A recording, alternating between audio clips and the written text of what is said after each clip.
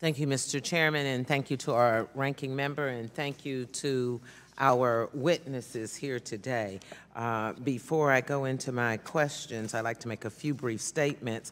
But first, I'd like to say to my colleague, Congressman Sherman, next to me, I would like to be included in that 30th Congressional District Codale, along with Duffy and Cleaver. So I just want that entered into the record, Chairman Duffy, that I want to go on the Codale.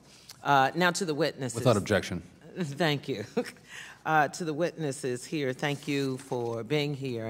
And certainly while we are here today to talk about sustainable housing finance part 3, I notice that we have certainly not been absent of talking about tax reform.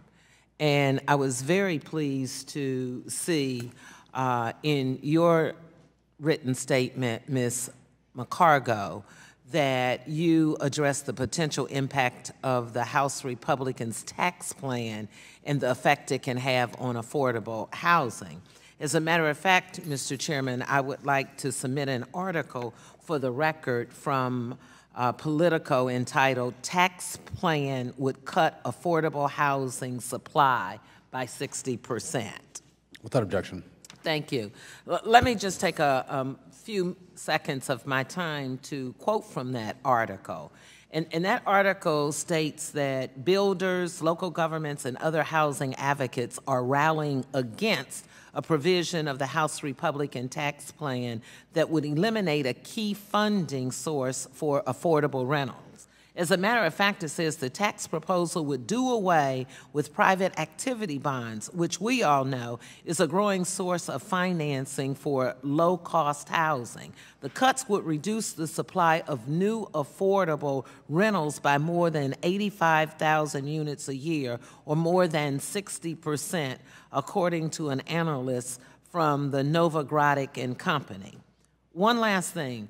Private activity bonds are issued by local or state governments and are designed to attract private capital funds to large projects. They have evolved into a common financing mechanism for housing as the supply of low-income housing tax credit, the primary source of financing, and it has been outpaced by the need of low rentals. So with that, in hearing from the articles, can you briefly describe the problem you see with regards to the affordable housing when it comes to the Republicans' tax cut bill?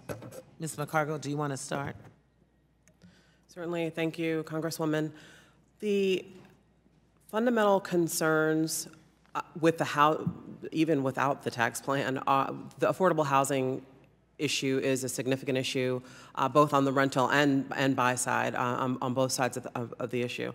The low-income housing tax credit has already seen a lot of pressure going into this, and I think that one of the most important things as a houser thinking about what's happening with the tax plan is that the fundamental decisions that are made, whether it's the mortgage interest deduction, low-income housing tax credits, or other plans, is that we are continuously looking at how we can put money that is taken from one part of the plan back into housing.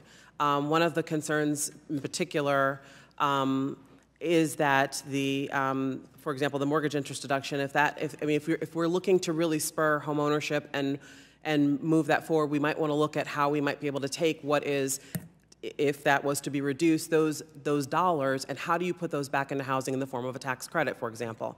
So I just think affordability is a critical issue, whether you're renting a home or owning a home across the nation today, and that the tax plan and the decisions that are made to make cuts or any revisions that affect housing need to be thought about in terms of how do we make sure that we're enabling affordable housing and finance. Thank you. My time's